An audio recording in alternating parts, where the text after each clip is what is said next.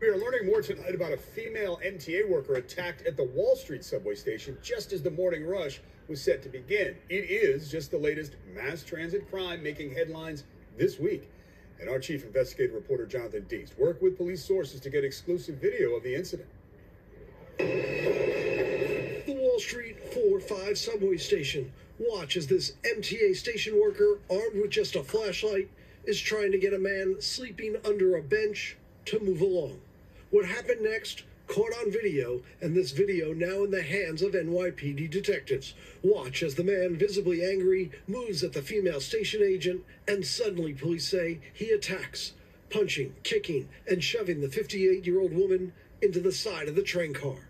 The NYPD also has this camera angle, with police saying this video shows suspect Abdallahi Muhammad attacking the MTA worker. Unprovoked, she did nothing to deserve this. We asked the MTA for comment about this incident, and a leading executive agreed to meet us at the Wall Street station to voice support for the worker. Our expectation is a person comes to a job in one way and should go home the exact way that they came in. So it's completely unacceptable that this would happen to a person just trying to do their job. New Yorkers riding the train at the start of the morning rush seemed to feel the same way. Watch as numerous riders jumped in to help the woman, taking the 25-year-old suspect down to the ground. After they save her, watch as a crowd of New Yorkers stand watch over the suspect, making him sit on the platform until police arrive.